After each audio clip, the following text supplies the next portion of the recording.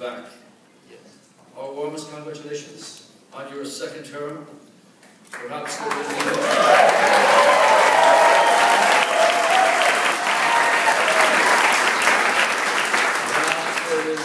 be a second visit home in due course. For generations now, there's been a very special relationship between the President of the United States and the Irish people. In fact, if the truth could be confirmed, and it's difficult to do so, there are reports that President Lincoln himself is living in County Wicklow. He's married to Arthur Miller's daughter. In 1963, President Kennedy came home to Ireland. He told our Parliament, our Dáil, about the Irish Brigade, the Fighting 69th. Thanks to him, that brigade's green flag speaks almost as eloquently as he did in Leinster House today. From Bull Run to Fredericksburg to Gettysburg, the Fighting 69th distinguished themselves on the battleground, showing outstanding courage and resilience and intelligence. For you, Mr. President, their battle cry in Irish was "Fog on Bala." Clear the way. Did you say that? Fog on Bala. Fog on Bala.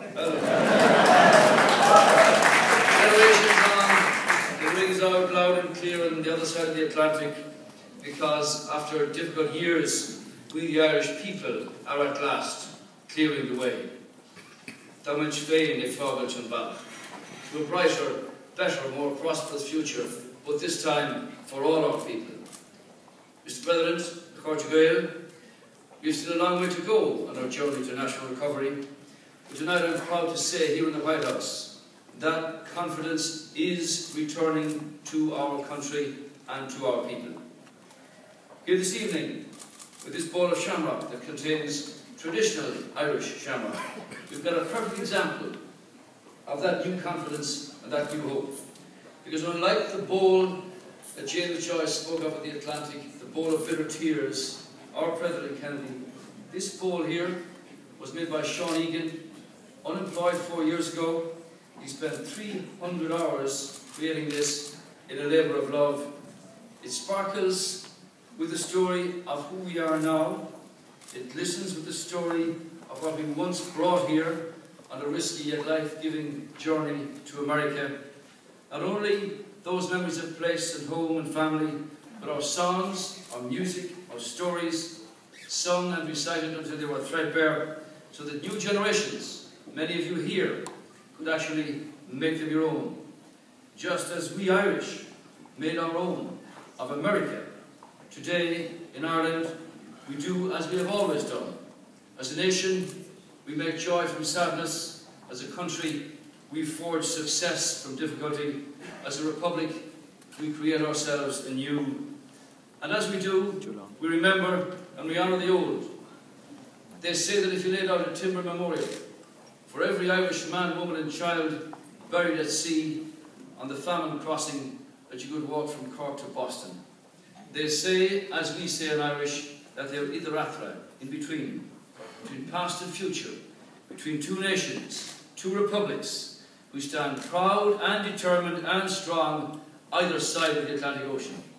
Exhilarated indeed by the possibilities of science, intrigued by the potential of discovery, and curious about the secrets and the powers of invention. United in our passionate belief in the capacity of experiment and thought and imagination, and indeed intuition itself, to transform our world.